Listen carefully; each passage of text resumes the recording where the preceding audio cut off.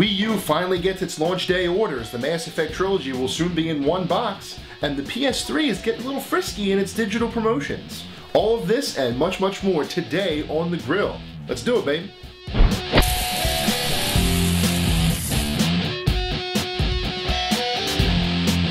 Hello and welcome to the September 29th installment of GamerNode.com's Hot Off the Grill. Senior editor Jason Fanelli here once again, dishing all of the biggest news from the past week.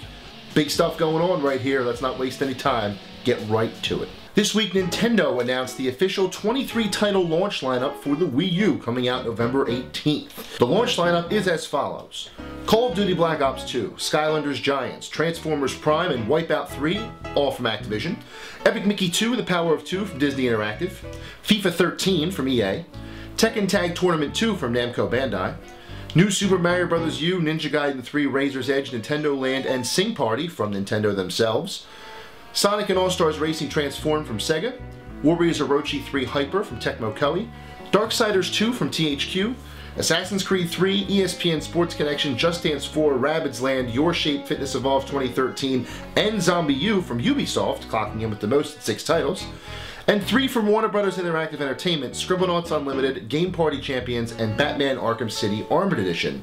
Now that is a solid lineup of games, and I know personally that Mario U, Zombie U, Scribblenauts Unlimited, and technically Nintendo Land because I'm getting the deluxe package, are all coming home with me. That is a nice, varied lineup of games. So which are you taking home with your Wii U on November the 18th? Anyone who missed the boat on BioWare's epic sci-fi trilogy Mass Effect will soon be able to redeem themselves with the Mass Effect Trilogy releasing on Xbox 360 and PC on November 6th. All 3 games will be included in one package for $59.99. The package will also be coming out on PS3 at a later date, marking the first time that the original Mass Effect will be available to Sony fans on the PS3. Now, if you already bought Mass Effect 2 and 3 on the PS3, do not fret. Mass Effect 1 will be available as a digital download by itself when the trilogy finally announces on the system. Personally, I think this is a great idea, but I'm a little wary about the fact that they never mentioned if the DLC for these games will be included. It'll kind of suck if you buy all 3 games and then have to buy all of those DLC packages in one fell swoop. I'm hoping that doesn't happen, but you never know. Regardless, if you haven't played Mass Effect, first of all, what the hell have you been waiting for? And secondly, come November 6th, if you're not buying Halo 4, you don't have an excuse anymore. Get the trilogy. Normally, I don't get very excited for On Tap. There are games that I like, but it's not like I'm pulling my hair out wanting to play these games. This week is a different story. My mug is cold, my mug is frosty, and my mug is ready for what is on tap this week. Resident Evil 6 finally hits stores after a 10-month build-up after its announcement in January. 3 separate campaigns, which makes up double the amount of time that Resident Evil 5 was, will make this one of the biggest games Capcom has ever made, not just in the Resident Evil franchise, but ever. If zombies aren't your thing, if you're more of a sports guy, NBA 2K13 is coming out on Tuesday as well, which means that you'll have plenty of basketball to play. This is annually one of the best, if not the best, sports game that comes out, so I'm sure you guys are chomping at the bit for some basketball action.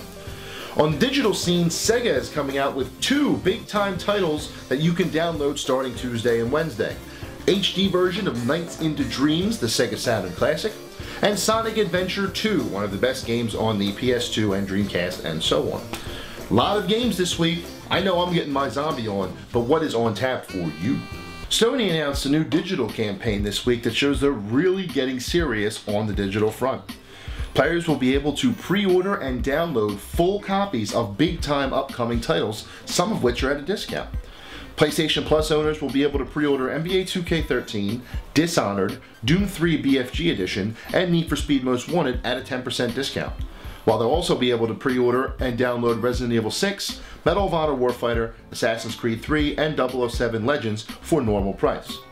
Now this sounds great, but there are a lot of stipulations. You have to be a PS Plus member, you have to be willing to do digital download, no hard copies, you have to be able to pay up front and be willing to download these games. Now, which is a problem because PS3's download speeds can be really, really slow. If you're doing this, I recommend that you do it when you're hungry. So you start the download, go make a sandwich, and have plenty of time to come back. Otherwise, if you don't mind digital download and you like being able to go to work and come back and have the game ready to go, then this might be for you. We'll see what actually happens with it, but who knows? It could work out. An anonymous programmer took the time to patch 2 classic PC games that launched over 10 years ago, Thief 2 and System Shock. The patch included gameplay improvements, bug fixes, graphical updates, resolution support, including texture quality, and a little bit more. Now, it's very odd that a guy would take the time to patch a game such as these, considering how old they are, but when you like a game, I guess you want to make it the best it can be. I know there are plenty of vintage PC players who are loving this idea right now, and are booting up Thief 2 as we speak. Kudos to you, sir, whoever you are out there, and maybe you can patch some other classic games for us too. I had the opportunity to watch the most recent trailer for Dead Island Riptide this week, and all I can say is, whoever is in charge of that at Techland or Deep Silver or whoever it is, they better get a promotion stat. And I'll explain why in this week's You Win. You win! So far, there have been 2 Dead Island games, and both games have had stellar reveal CGI trailers. And they were stellar for 3 reasons. 1, emotion. These trailers are all about the sadness and emotion of the moment and what's going on in these situations. The second one is the animations of not only the characters themselves, but of the zombies that are attacking. You know what's going on. It's as realistic as it possibly can. And third, the music selection. In the first game, it was the somber piano, which then built to a swelling piano orchestra. Holy crap, I can't believe this is happening type of thing. It's happening again here in Dead Island Riptide. If you have not watched this trailer, I highly recommend you sit down and watch. And if it's anything like Dead Island's original trailer, which immediately piqued all of our interests, you should then be very interested in what Riptide has to offer when that comes out in 2013. Techland Deep Silver trailer guy, I don't know who you are, I don't know what your team is like, but whoever it is, you win. With that, our kitchen is closing for the week. Tune in next time for more of the biggest news this industry has to offer, as well as more upcoming games on tap. Dishonored on the horizon, people. Get ready for it. Until next time, stay hungry, my friends, and thank you very much for watching.